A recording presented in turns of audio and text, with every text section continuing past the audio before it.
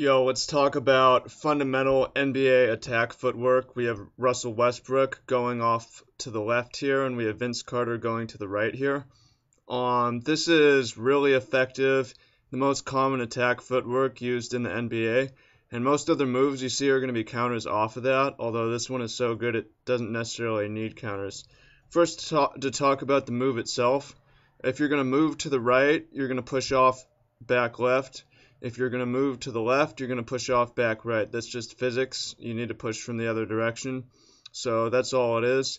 You can do it as a consecutive step or a skip step, where Vince goes left, left again, right. So the defender is expecting a tempo of left, right, and it gets broken is one way to do it. Or you can kind of step back into it. There's a lot of different ways to set it up. Now, this is just a way to move with the ball. It's not a way to dribble, right? It's a way to move with the ball. Famous counters to this: Allen Iverson crossover is a fake attack cross.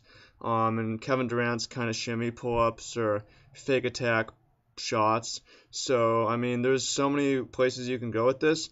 But if it doesn't work, usually what happens is you pick up body, and that's fine. If you don't get cleanly by them, you generally pick up body, but it's possible to get picked if they just jump on the hand. So it's nice to have to counter this into a spin, I suppose, would be the way to do it. But again, you just pick up body if they're able to jump in that direction. But you usually just do it into the open space would make sense. So it's like when it's open, it's the correct way to move in that direction, and it's uncounterable. So I think it's a great move.